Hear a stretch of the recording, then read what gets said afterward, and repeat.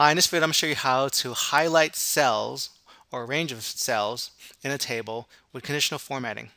So in this example, let's say I have this range of cells, this table, this three-column table here, and there are duplicates here. Well, there's duplicates, but these show, based on the skew, some other values here. So for this example, let's say this is a skew here. Let me show you that there's multiple instances of it. It's Control C to copy. Let me bring up the Find and Replace window, Control F to bring up the Find and Replace window. I'm going to find all instances of that. Let me move this up here. Click Find All, and now you notice that there are tons of instances here. There's one in D1, cell D1, of course that's that one. There's one in A63, which is down here. There's one in A78, which is down here. So you'll see that there's 8 different instances of that particular skew in this table.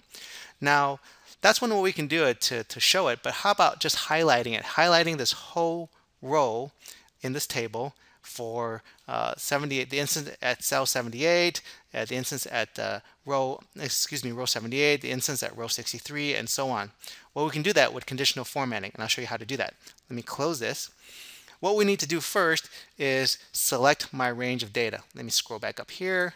I'm going to select it under the header. I found that since if I selected the header in a table, it gave me some strange results. So I selected my range of data here. Let me select this and then press Control Shift down arrow to select the rest of it. I can go under Home, Conditional Formatting, go to New Rule, and I'm going to use the last one here where it says use a formula to determine which cells to format. And here for the formula, what we're going to do is set this cell equal to the first instance of that table, that range, which is going to be A5. So I can just select A5, but I need to change this a little bit. Instead of having it say $A, $5, I'm going to remove the $ after the last 5. When this formula gets evaluated for each of the cells, that's going to change. That A5 is going to change to A6, A7, A8. This $ in front of the B1 doesn't make it change, so it's going to stay constant. That's why it's called an absolute cell reference. This is a mixed cell reference. We want when the matching is done in the background, the column is going to stay the same. It's going to stay in column A, but since we don't have a $ in front of the 5, it's going to match and adjust it, move it from A5 to A6, A7, A8 when it looks at this whole range of data. That's what it's really doing in the background. I'm going to click the format and have it fill the cell yellow when it finds a match. All right, click OK, and since there's nothing there, it's not going to match. Okay, let's see if that worked. I'm going to take that, Control C to copy and put that in there, Control V to paste. And as we scroll down, we know that our first instance was in row 63, right? 63, and then set row 78, and it's there. And let's see if it worked if I put another value in there. Control C to copy, Control V to paste, and now we see that we have a match there. It highlighted it yellow, and it matched there, highlighted yellow, and that looks good. Now there's a wrinkle to this. What if we had things in mixed case or lowercase? You'll notice that this particular match doesn't match on case, so it's fine since everything here is uppercase, but what if it was lowercase and we want to do that kind of match? I'm going to change this to lowercase. So let me just use a lowercase function to turn this all into lowercase. I'll just type lower, press tab, and then select that. Press enter, and it's turned that all into lowercase. Copy, Control C to copy, and I'm just going to copy its values so it doesn't copy the formula. So that's all lowercase. Press enter, and now you notice, whoops, Control Z to undo that. All right, now you notice that it still found that because that particular formula is case insensitive. What if I wanted to make it case sensitive?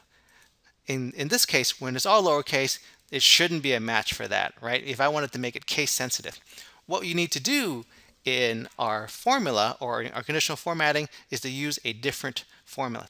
The formula that I need to do to make the matches case sensitive is using the function called exact. So I'll use it here. So it's going to be equal exact tab, and the first text, it's going to be that. Let me press the F4 key so I can put the $ in front of that. It's just a keyboard shortcut to do that. And then comma text2, which is this one. and that I'm going to just keep as is, close parentheses, press enter. Now it's going to say it's false, right? If I bring this back, Control C to copy, Control V to paste, it's going to be true because that's all caps, right? It's not changed to true. Let me undo that because now I want to go back and change it in my conditional formatting. Right? Control Z to undo, Control Z to undo, make that a lowercase. I want to use this formula in my conditional formatting instead. So I'm going to take that, Control C to copy, press escape. Let me go into the conditional formatting, go to manage rules, and show the rules for this entire worksheet. This is the one I want. This is the one I just did. I'm going to edit that. Click that. Click Edit Rule, and this is the formula that we added initially, right? So I'm going to change that. Select that, press Delete, or just overwrite it. Control V to paste. Now, as I said, as I've done before, that A should be A5, right? $ A and then 5. That's going to be the first instance of this particular range. Click OK, and now it shouldn't find anything because that's all lowercase, right? So it shouldn't be there. Now if I took uppercase, Control C to copy, Control V to paste, it should highlight it now. And it's true, it does highlight it. Again, if I took the lowercase, Control C to copy, and then paste values here, don't paste the formula, that goes away. So that's the way that we can highlight values like in a range or a table using the conditional formatting.